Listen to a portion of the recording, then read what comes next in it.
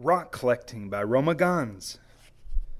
People collect all kinds of things. They collect coins, stamps, baseball cards, shells, toys, bottles, pictures, and cats. Some people collect things that are very old. The older, the better. The oldest things you can collect are rocks. Most of them are millions and millions of years old.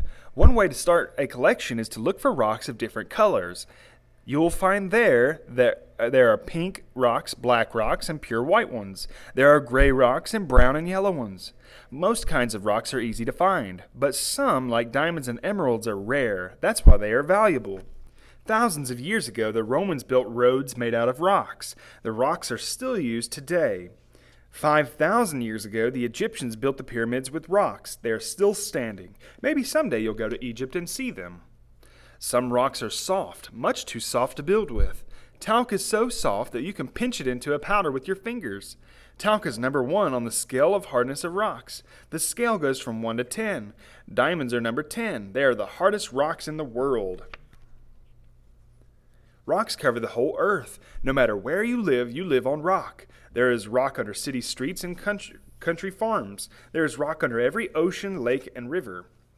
The rocks that cover the surface of the earth are called the earth's crust. Most of the crust is made of igneous rock. Igneous means made by heat.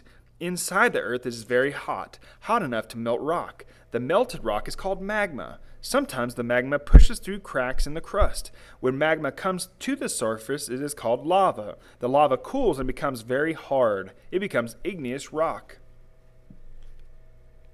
Granite is an igneous rock. It once was magma. Some granite is gray with small, shiny black and white crystals. Some granite has large pink, black, and white crystals. Quartz is another igneous rock. It is hard, number 7 on the scale of hardness. Some pieces of quartz are white like milk. Others are clear like glass. Sometimes quartz have bands of many colors. Jewelry is made from it. The marbles you play with may be made of banded quartz. Basalt is another kind of igneous rock. It is usually dark in color, gray, green, or black. It is the most common of igneous rocks.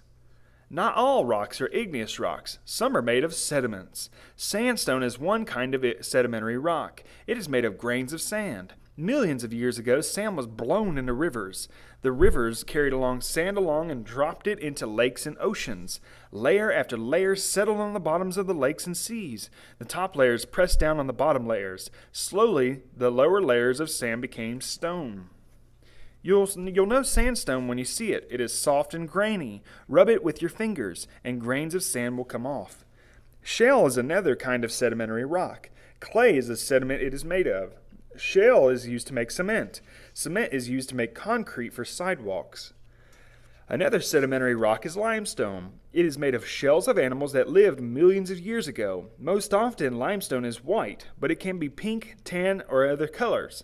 Sometimes you can see the outlines of shells in limestone. The chalk you write with is limestone. Limestone is also used to make cement. The lime used on lawns and gardens is usually ground up limestone. The third kind of rock in the Earth's crust is called metamorphic. Metamorphic means changed. Slate is a metamorphic rock. Slate was once shale, but over millions of years, tons and tons of rock pressed down on it. The pressure made the shale very hot, and the heat and pressure changed it into slate. Chalkboards are made of slate. Slate is sometimes used to cover the roofs of buildings.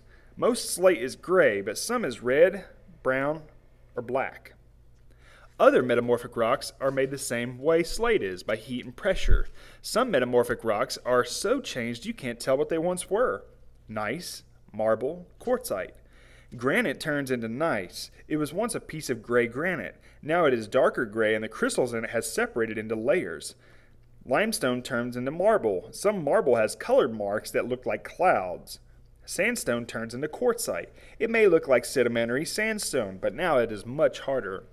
When you start collecting rocks, you'll find out how many different varieties there are. See if you can tell if they are igneous rocks, sedimentary rocks, or metamorphic rocks. You can keep your small rocks in egg cartons. You can keep your larger ones in cardboard boxes with dividers like this one.